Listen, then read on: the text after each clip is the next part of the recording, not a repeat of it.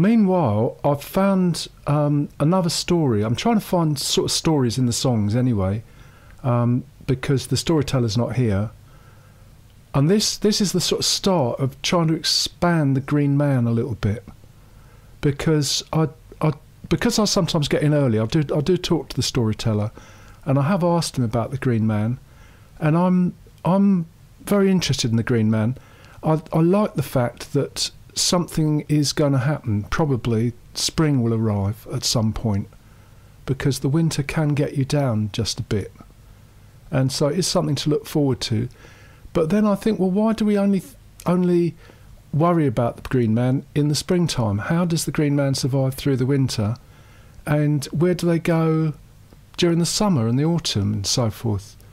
And apparently there are stories about this, and the autumn story is all about death. The Green Knight. Apparently, the Green Man has become a Green Knight. I really don't know.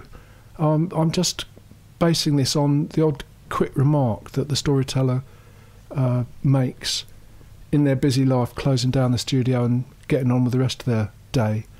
But it appears that somehow the Green Man can enter into jousting and all kinds of mortal combat, and will be apparently defeated, but will recur anyway, which I think is a very positive idea, especially at this time of year.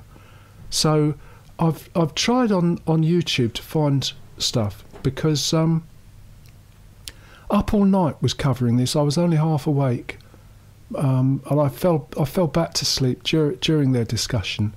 But I know Sir Gawain comes into it. I don't think there's an archive of Up All Night on Radio 5, but maybe they'll repeat it at some point.